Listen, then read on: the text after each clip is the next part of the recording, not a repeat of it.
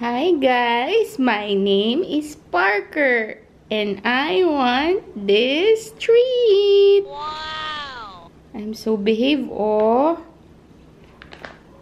Let's get the treat.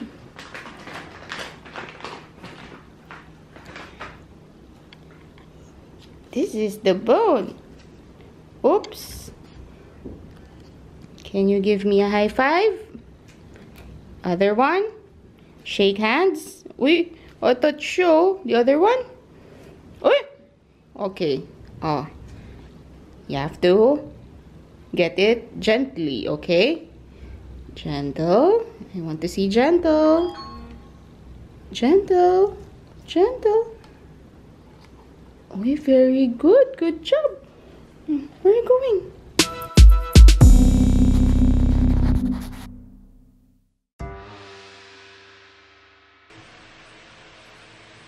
Ni hao! What's up everyone? Welcome to another episode of my vlog. So, if you're new to my channel, hi, I'm Elaine. And don't forget to subscribe, hit the like button, and also click on the notification bell to keep you updated for my next vlogs. So, ayun nga, coffee. Muna tayo sa umaga. So, coffee means energy. Dahil yon, finally, darating na ang ating mga modular cabinets. So, yun, very exciting day ito para sa akin. And, ayun, mapapakita ko sa inyo later yung mga installation natin and kung ano-anong mga modulars yung darating. And, yun, magkakaroon tayo ng sneak peek sa ating design sa ground floor level natin. And, I bet excited din si client to see what her ground floor will look like. These modulars are actually fabricated off-site, so, dahil nga dun sa ating guidelines ni Lancaster, which is 3 lang.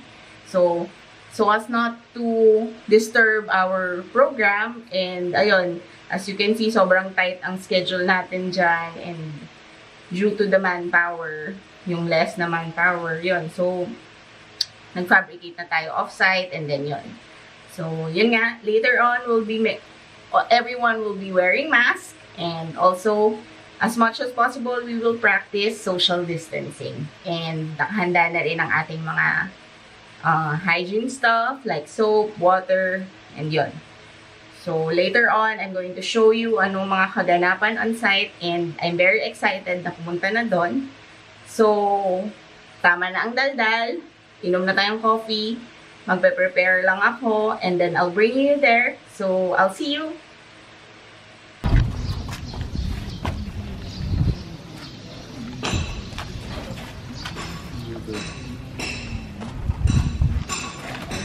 Ngayon pala kayo magbe-breakfast? Diretso kami yun eh. Traffic? Hindi naman. Hindi, madaling araw pa kasi kami malay. Wala na masyadong checkpoint? Wala. Wala na. Tayo linis-linis muna.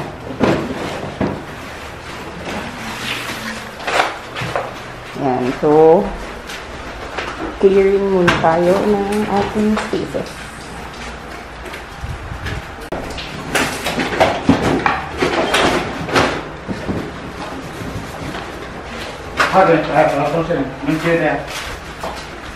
Tayo umiwas ka pa, sinundan kita. Tay, hi! Tay! Hi, Tay! Hi ka! Hi, Bob! Hi! Hi!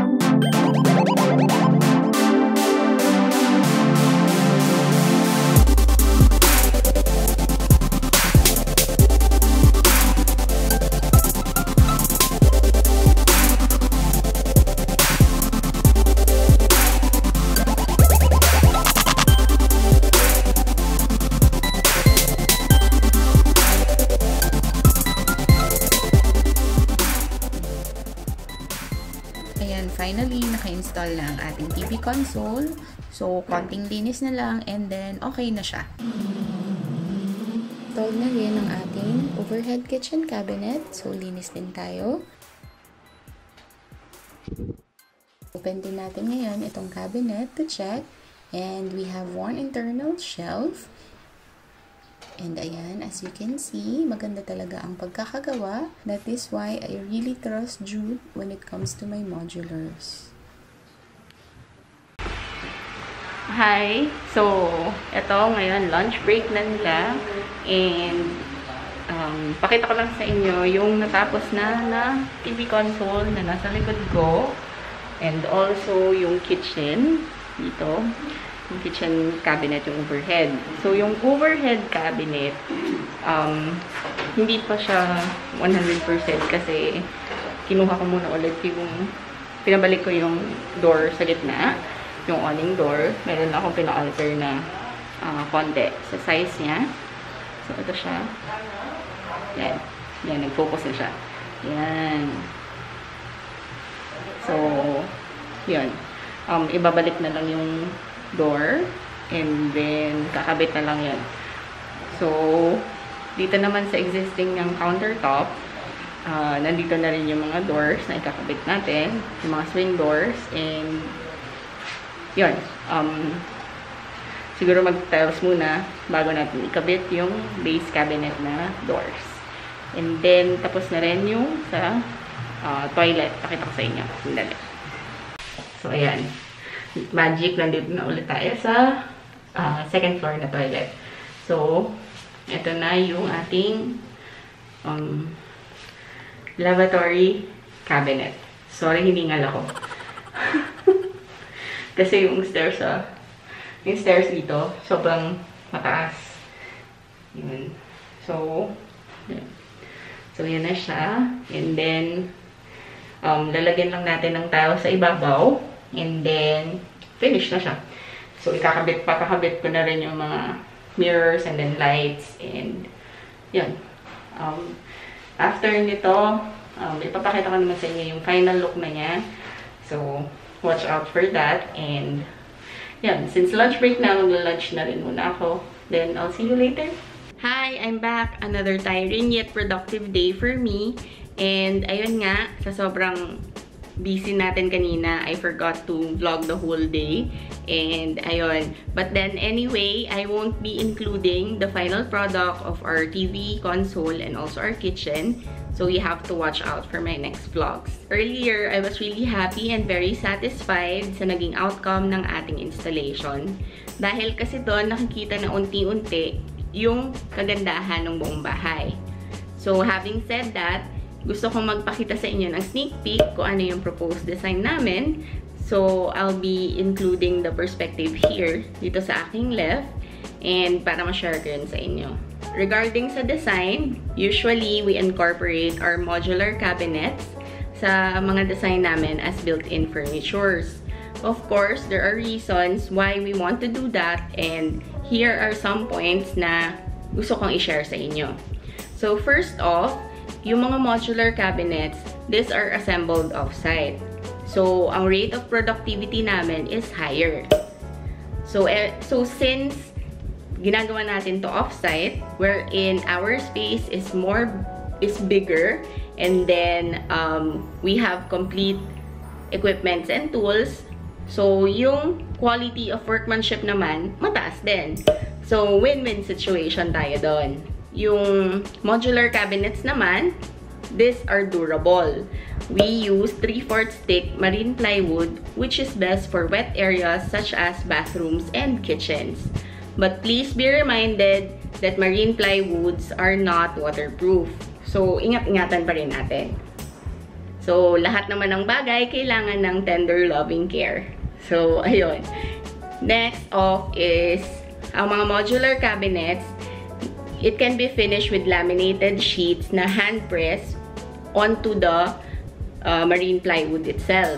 So, ayun. So, yung mga laminated sheets naman natin, it has a wide array of colors from textured sheets with faux wood grain finish to matte and to glossy surfaces.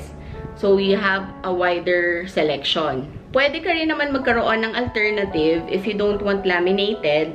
Pwede naman namin gawin yon na duco finish. Pero of course, if you're going to change the finish, merong konti lang naman, very, very slight lang na change sa assembly on-site. Last but not the least, modular cabinets are actually easy to install and easy to dismantle. Yes, you can dismantle our modular cabinets, and ito ay perfect sa mga mag-move out or magre-renovate ng kanilang mga bahay-bahay and they want to change its location. And the best part is, syempre sa katagalan, lahat naman walang forever sa gamit. So, minsan nasisira na dahil sa katagalan niya, so you have to change it. And ayun, it's easy to dismantle and easy to change.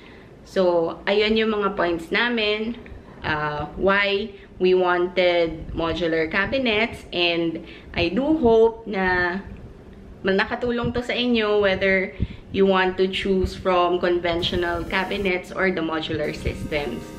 So, ayun nga, I have to end this vlog na, and I want to thank you again for everyone na nanonood sa akin and also for my subscribers, and I do hope that you still continue watching me and watch out for my other vlogs. And ayun, so I have to go now, so I'll see you next time. Bye!